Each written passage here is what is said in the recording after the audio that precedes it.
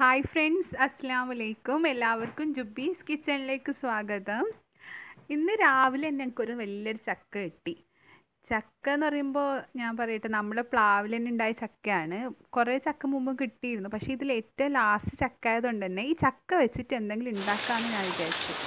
കാരണം രാവിലെ തന്നെ നല്ല മഴയായിരുന്നു. ഇന്നലെ രാത്രി തുടങ്ങിയ മഴയാണ്, ഇതുവരെ നിർത്തിയിട്ടില്ല.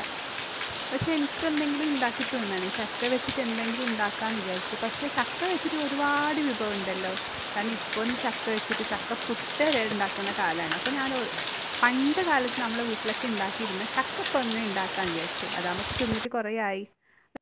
ഇതിനു വേണ്ടി ഇൻഗ്രീഡിയൻസ് എന്ന് പറയുന്നത് ചക്ക, പിന്നെ ശർക്കര, കൊത്തിവെച്ച തേങ്ങ, പിന്നെ പത്തിരിപ്പൊടി, പച്ചരി, ആവശ്യത്തിന് ഉപ്പ്.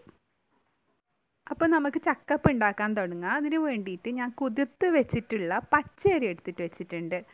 ഇത് ഏകദേശം ഒരു കപ്പോളം ഉണ്ടാവും കേട്ടോ. അത്രയും മതിയാവും. നമ്മൾ കുറച്ചേ ഉണ്ടാക്കുന്നുള്ളൂ, കാരണം എൻ്റെ കയ്യിൽ കുറച്ച് ചക്കച്ചോളകളേ ഉള്ളൂ. അത് വെച്ചിട്ട് ഉണ്ടാക്കാനാണ്. പിന്നെ ശർക്കര ഒരു 200 ഗ്രാമോളം വരും. പിന്നെ കൊത്തി വെച്ച തേങ്ങ ഒരു അരമുറി തേങ്ങയാണ് ഞാനങ്ങനെ സ്ലൈസായി വളരെ ചെറിയ രീതിയിൽ കട്ട് ചെയ്തെടുത്തതാണ്. പിന്നെ എൻ്റെ ചക്ക. ഈ ചക്ക ഭയങ്കര ചെറിയ ചെറിയ ചുളകളായതുകൊണ്ട് തന്നെ നമുക്ക് ഭയങ്കര ടേസ്റ്റാണ് കേട്ടോ. ഈ ചുളക്ക് നല്ല ടേസ്റ്റുള്ള ചക്കയാണ്, വെറുതെ തിന്നാൻ തന്നെ നല്ല ടേസ്റ്റാണ് കേട്ടോ.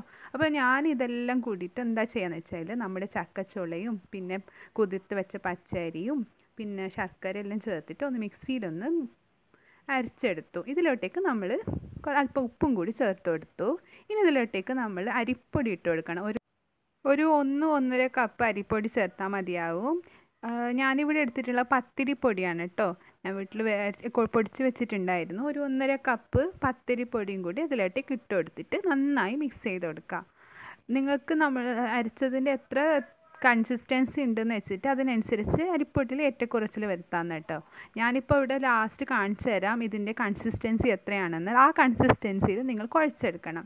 ഇനി ഇതിലോട്ടേക്ക് നമ്മൾ കൊത്തി വെച്ച തേങ്ങ കൂടി ചേർത്തിട്ട് നന്നായി ഒന്ന് കുഴച്ചെടുക്കണം. അപ്പോൾ കുഴച്ച് കഴിയുമ്പോഴത്തേക്ക് നിങ്ങൾക്ക് അതിൻ്റെ കൺസിസ്റ്റൻസി ഞാൻ കാണിച്ചു തരാം.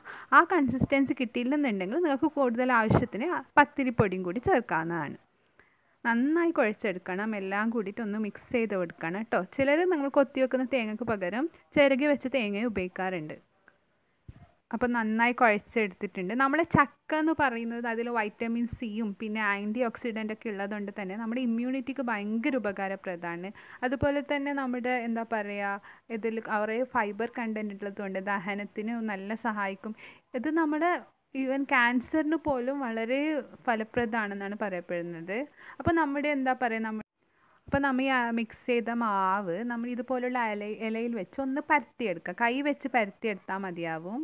ഈ ഇലേനെ നമ്മുടെ നാട്ടിൽ അപ്പച്ചപ്പലാന്നാണ് പറയൽ. നിങ്ങളുടെ നാട്ടിൽ എന്താണെന്നുള്ളത് നിങ്ങൾ മെൻഷൻ ചെയ്യുക കേട്ടോ. അപ്പോൾ ഇതുപോലെ ഇങ്ങനെ മടക്കി എടുത്തിട്ട് ഓരോ ഉരുളകളാക്കിയിട്ട് ഇതുപോലെ ഇലയിൽ വെച്ചിട്ട് ഒന്ന് പരത്തി കൊടുത്തിട്ട് ഇങ്ങനെ മടക്കി കൊടുക്കുക. എന്നിട്ട് നമുക്കിത് ആവി കയറ്റി എടുക്കണം. ഓരോ പീസസ് ആയിട്ട് വെച്ചിട്ട് മറ്റേ പാത്രത്തിലിട്ടിട്ട് ആവി ചെയ്തെടുക്കുക. ഇതുപോലെ കുറേ പീസസ് ഞാൻ മുമ്പ് റെഡിയായി വെച്ചിട്ടുണ്ടായിരുന്നു. ഇതൊന്നിച്ചെടുത്ത് ആവി കയറ്റി എടുത്താൽ മതിയാവും. അപ്പോൾ ഒന്ന് സ്വാദിഷ്ടമായ നമ്മുടെ ചക്കപ്പം റെഡിയായി കഴിഞ്ഞു. അപ്പോൾ thanks for watching my video ഇഷ്ടപ്പെട്ട് കഴിഞ്ഞാൽ എല്ലാവരും ലൈക്ക് ചെയ്യുക, ഷെയർ ചെയ്യുക, പിന്നെ സബ്സ്ക്രൈബും കൂടി ചെയ്യുക.